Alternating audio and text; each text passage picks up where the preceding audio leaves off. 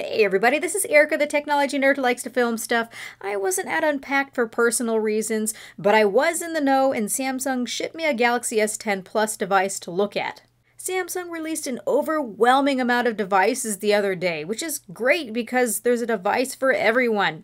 So I spent a good bit of time composing together a summary that explains all the new features while testing out a few, confirms the old but great features that stuck around, and points out what's interesting about each of the 4 models released at Unpacked, so let's get into it.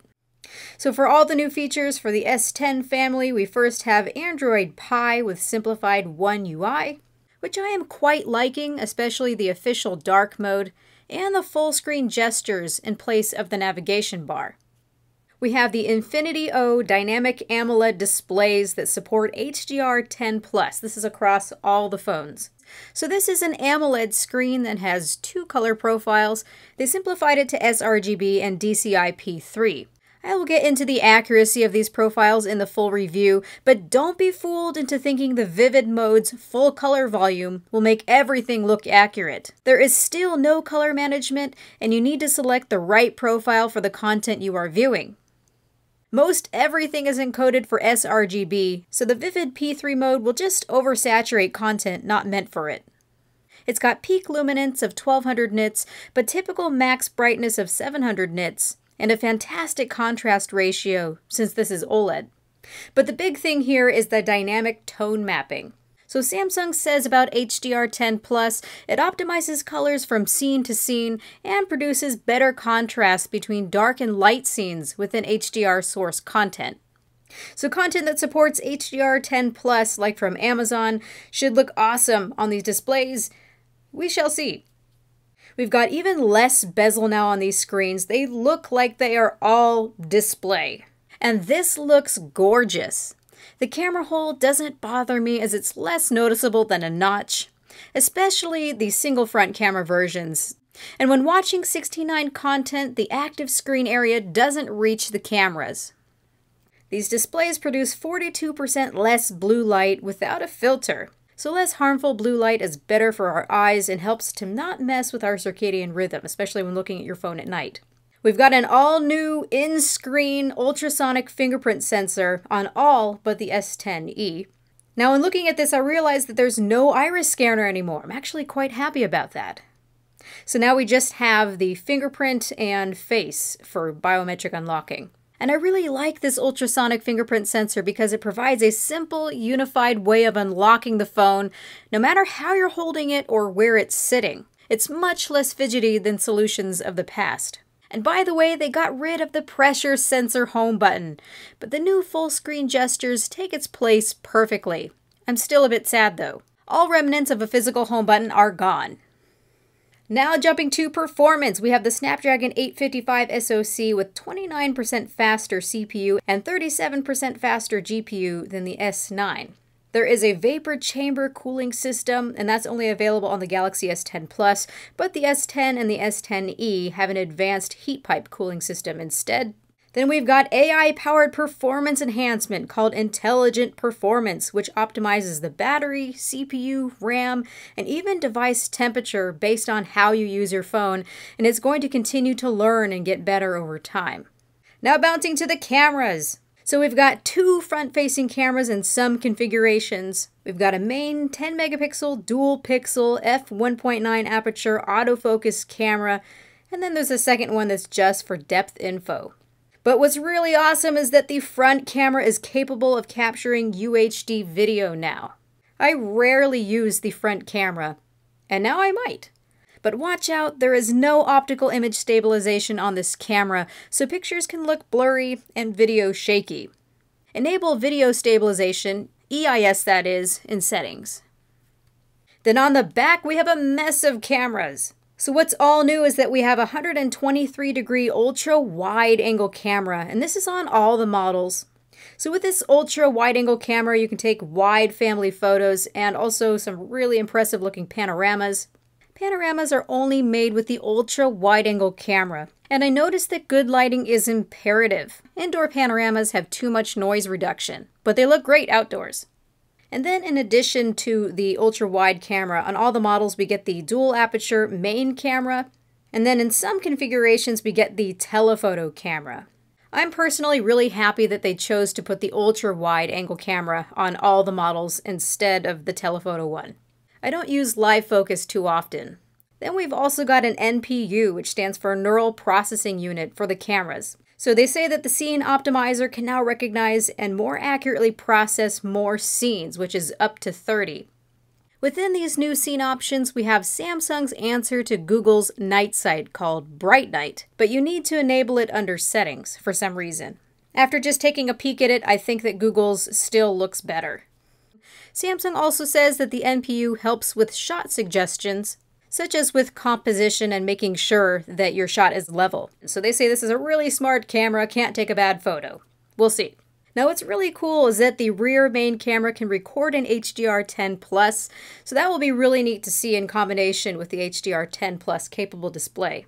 Keep in mind though that the HDR10+ footage you take will only play back correctly on screens that support HDR10+. So it's going to make more sense to keep this off for footage you intend to share off the phone.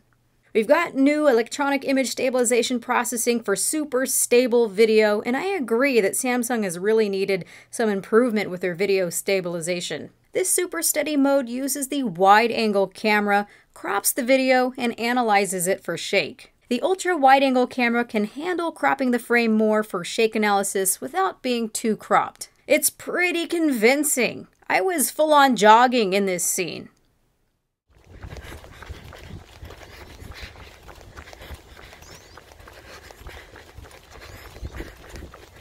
Just make sure to be in good lighting or it will quickly look like an unstabilized mess. I can't wait to test this more. Now for all this content that you're recording, they're saying that we're going to get Premiere Rush for Galaxy smartphones so that you can edit your videos on the go. And they say it will support DeX and also your HDR10+ footage. And that is coming later this year, so it doesn't sound like it's coming at launch. Now I am so grateful that all of these phones have great battery sizes. They're really not chintzing here. And Samsung is stating that the S10 Plus lasts 25% longer than the S9 Plus, and this is partly due to more efficient power management.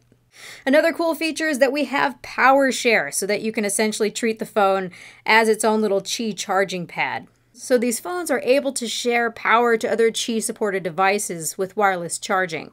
We've also got improved fast wireless charging 2.0, and they say that the S10 charges 36% faster than before. And they also point out that the speed increase varies by phone.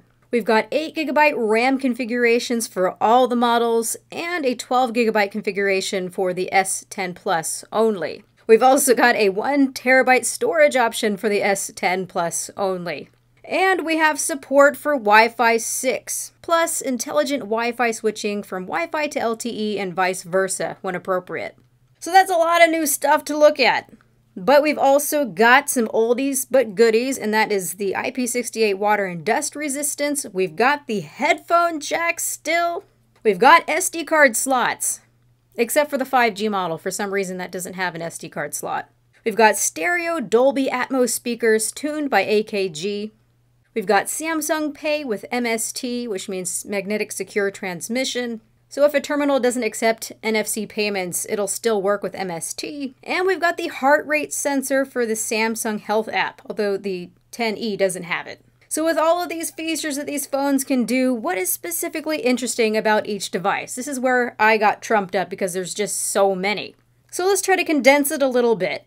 Starting with the S10e. Size-wise, it's about the size of an iPhone X and not as tall as the S9.